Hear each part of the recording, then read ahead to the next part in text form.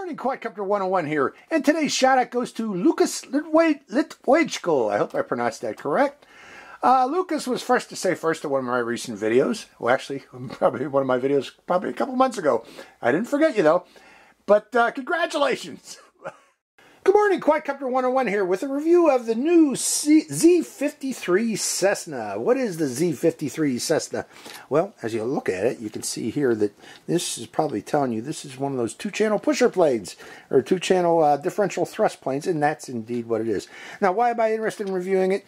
Well, originally, this was listed as a three-channel plane on the site that I got this from. Unfortunately, I think they had made an error. This is not a three-channel plane, folks. The original listing of this is wrong, and I'm going to ask the sponsor to correct that. This is really just a two-channel plane. There is no elevator control on this. Okay, so this is not three-channel, two-channel only, which means control is strictly through these motors here, pushing it right or left to turn it right or left. But let's talk a little more about it, though. It is gyro stabilized, okay, so that eases control of the airplane to keep it from pitching over or looping over, you know, going forward or back, or right or left or right, to prevent it from flipping over in effect, to make it easier for beginner pilots. However, it's not really automatic, okay? If you do get into problem, you know, you start getting into these roller coaster fugoid oscillations, cut off the throttle, and then that is when the gyro kicks in when this aircraft supposedly, that's in the instructions, folks. So cut off the throttle, and that will automatically level the aircraft and bring it back to smooth flight, okay? Other things about it, it's only 31 grams with the battery included, so in most countries, this will not require registration. Okay, so that registration or licensing or whatever your particular country has, this particular aircraft, most countries, you should not have a problem flying this or running into problems with the authorities. And I doubt that anybody's going to really complain about this anyways, as this is a toy aircraft, a toy beginner's learn to fly aircraft. That's what it's intended for. It does have a transmitter that supposedly gives you 200-meter range. However, I find it hard to believe with this little toy transmitter here can actually give you 200-meter range. Let's go over the transmitter real quick. You got throttle. There is no left or right movement on this stick, so this is throttle only. Increase throttle, the aircraft will climb and go up. You decrease the throttle, the aircraft will descend and come down. If you want to turn left or right, you move this stick here left or right, and the aircraft will go left or right. The stick does not go up or down, so again, this does not have any elevator control on the aircraft as it was originally advertised. It also has a high or low rate switch, which you press here for higher rate or quicker turns, shorter diameter turns. You activate that and it should do that. These two buttons up here does have a trim for yaw, so if your aircraft is drifting left or right, you can counter that by repeatedly pressing one of these buttons in the opposite direction until the aircraft stops turning in uncommanded turns. Now, other things about it, I mentioned it does have EPP foam. It's constructive EPP foam, so it should be pretty resistant to impact with the ground if you do crash it. Again, I mentioned it is a two-channel aircraft, strictly controlled by the motors. Increase power on the motors, the aircraft goes up. Decrease power by lowering the throttle, the aircraft comes down. If you want to turn right or left, one of these motors will turn faster than the other to push it or right or left and give you, that's how you get the turn command with this aircraft. Let's see, I've mentioned what it comes with. One thing I want to show you real quick before we go into that is this door, the bottom door of the battery door for the aircraft. This is where you put the battery in there. You insert the battery in there and connect it to the flight control board. And this flight control board is both your receiver, and it is also contains the gyros for this particular aircraft. But you plug it in right there, and if you notice, it is a little JST 1.25 plug. So it's kind of an unusual plug for this particular battery. The battery that you get with it, again, it has the JST 1.25 plug on it, micro JST, also known as MCX plug. But it is a 3.7 volt, 300 milliampere hour battery that is with dimensions of 75, 20, 35, written on it, and that means 7.5 millimeters thickness, 20 millimeters width, and 35 millimeters length. So if you want to look for replacement batteries, you'll find plenty of 75, 20, 35s out there.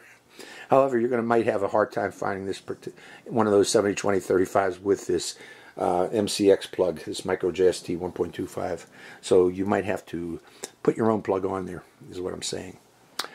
But what else do you get in this box? You get the battery, you get its charger for that particular type of connector that you plug into a micro or into a USB port, either on your computer or on a wall charger. This little battery could be charged on your computer because it's under 500 milliamp per hour, and that should be chargeable by just plugging into the USB port of your computer. Other things you get with it is a spare set of propellers, which I want to talk about those propellers real quick, and a prop puller. And you use this prop puller, if you notice, it has a little wedge on it.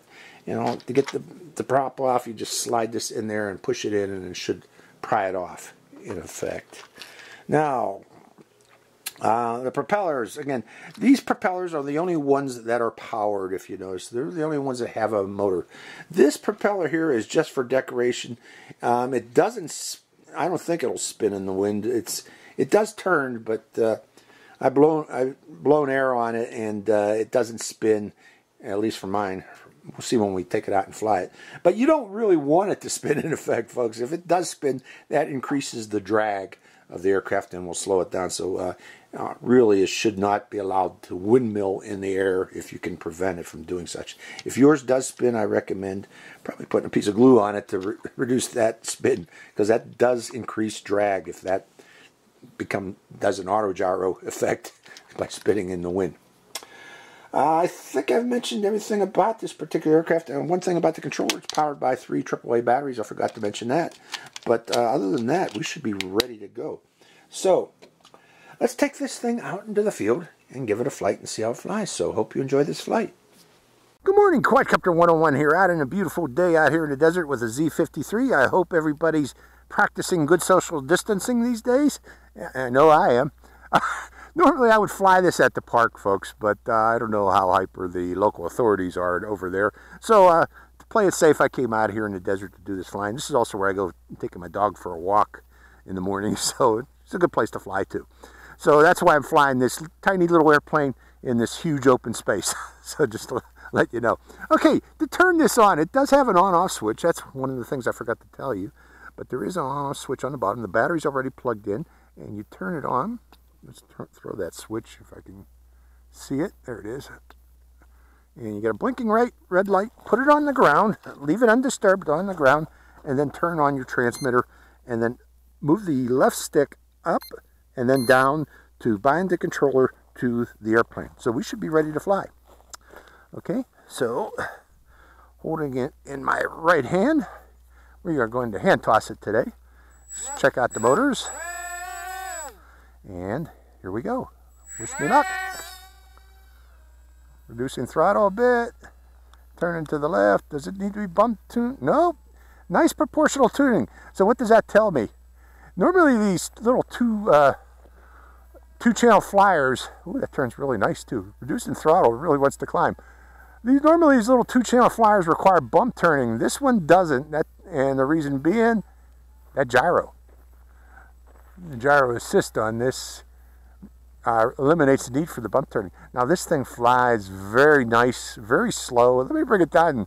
I shouldn't be that high. You should be able to fly this one in a gym because the turn radius on this is very, very sharp. I'm trying to bring it in a little closer.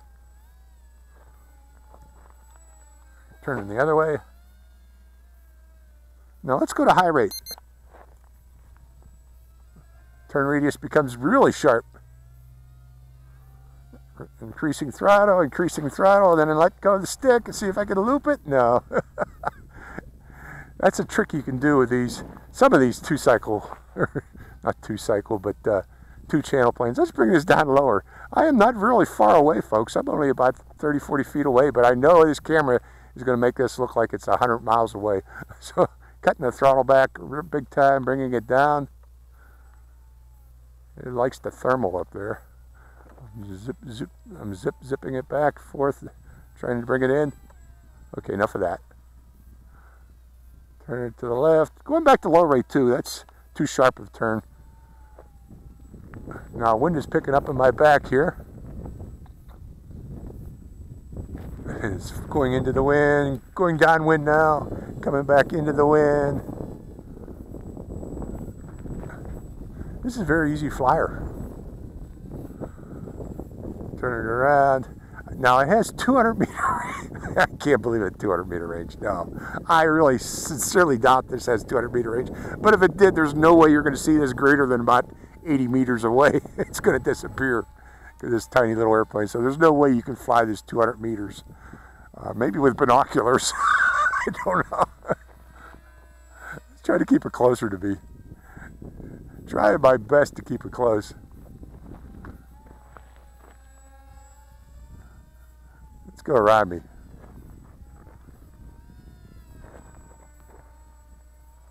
Turning, turning, turning. Let's turn it harder.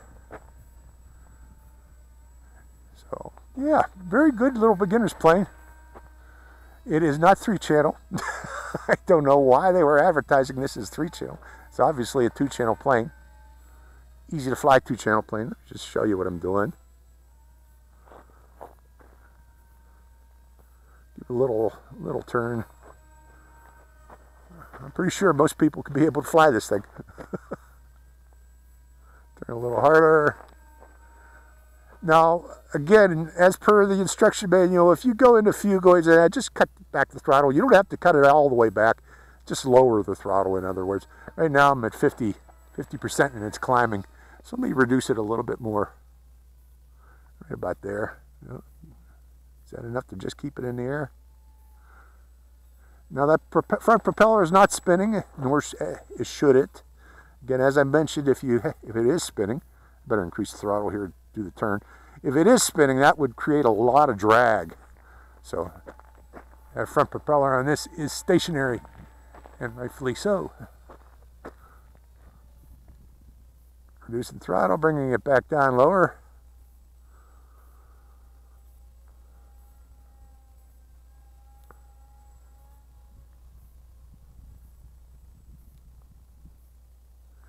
Try to bring it in closer. So, did everybody miss me the past couple months? Was nothing coming new out because of coronavirus.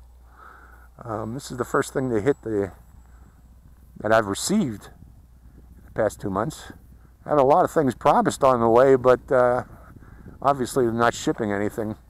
I guess this is the first one they shipped. So we should start to be seeing more things coming out for the summer. I hope things calm down. Stressful time for a lot of people, I understand that.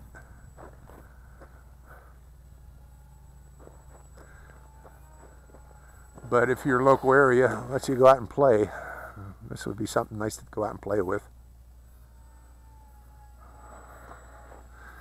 I read in the news yesterday or today that there was a surfer or a paddleboarder. I don't know if it was a surfer or a paddleboarder arrested in Malibu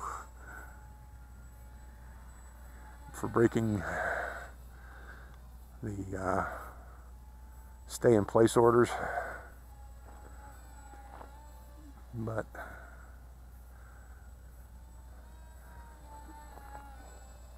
anyways, enough gloom and doom. Let's just talk about flying planes. Yeah, this one's flying nicely, as you can see, folks. Very easy to fly it. I'm just turning it right. Now turning it left. It is a good park flyer. Backyard flyer, too, I guess. This tiny little thing. If you had a big backyard, that is. About the size of this area here. Let's bring it. Now I'm bringing it down. It climbs when it's going straight, but if I turn it, that'll bring it back down lower. So I'm turning it to bring it down. And then when it gets down to an altitude I like, I'll let go of the stick. Boy, it's getting hard to hold my arm up to show you this.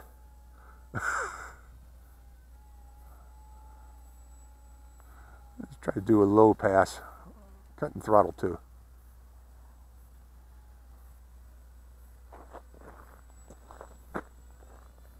Increasing throttle. That was too low of a throttle. Turn, turn, turn. That's a good throttle position right there. Turn to the right. Yeah, there's a little 3-mile-per-hour breeze at my back, and it feels it. So, you know, if there was heavy wind, this would not be a good flyer. I would not recommend flying in heavy winds. But, you know, light breeze, it's flying okay. It's crabbing in the wind right now. Let's see if I can do that the other direction. Grab it in the wind. Going the other direction, crabbing back. What I'm doing is flying an angle into the wind. It's flying sideways, in effect. And it's too high again. Let's bring it back down. Reducing throttle. Put it in a glide. Actually, the throttle's off right now. It's just gliding. Oh, there's very little throttle on it. I can hear the motors now.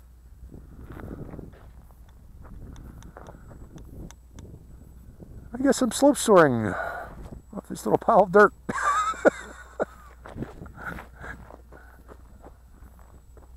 Okay, increasing throttle.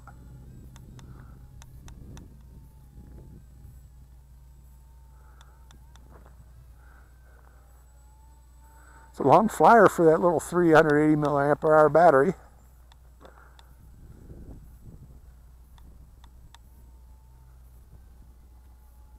Okay, coming back.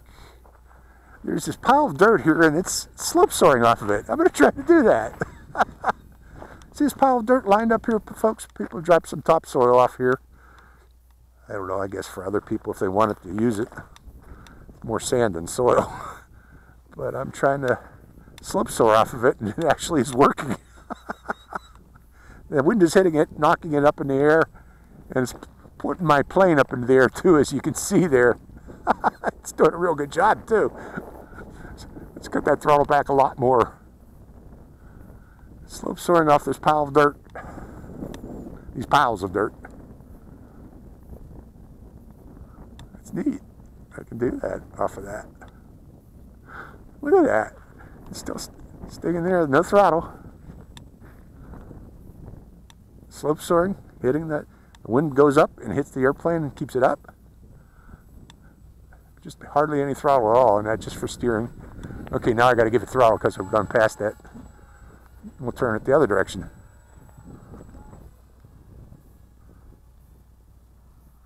Okay, there it goes up. Let's do that again. Turn the other way. My other left. Oh, it's getting hit by that thermal right now. And there's no way you can see this on the camera, but it's climbing. It's climbing big time off of that pile of dirt. Let's see if I can bring it closer so you can see it.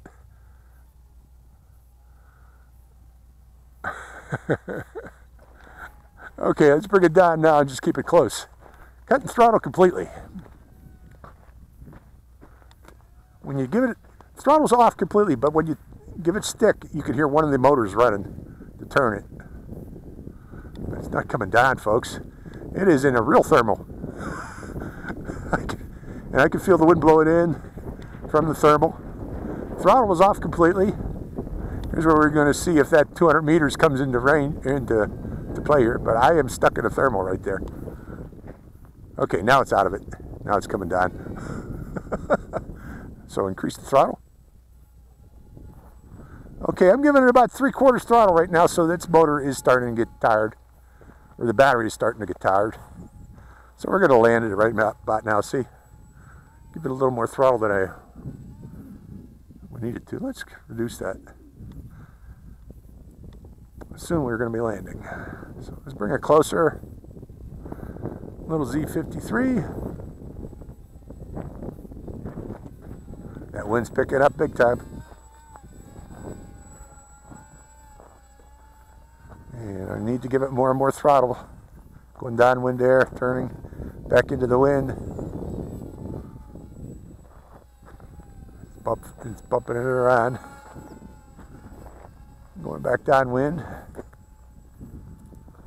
Turning back into the wind. So we're going to land it here. Yeah, I'm increasing the throttle big time now. You're going to have to land it.